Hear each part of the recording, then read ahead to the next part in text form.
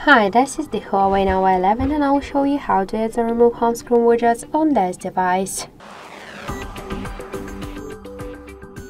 So first you should just pinch to customize your home screen, then tap here to the service widgets and you'll see all of the available applications which widgets you could add.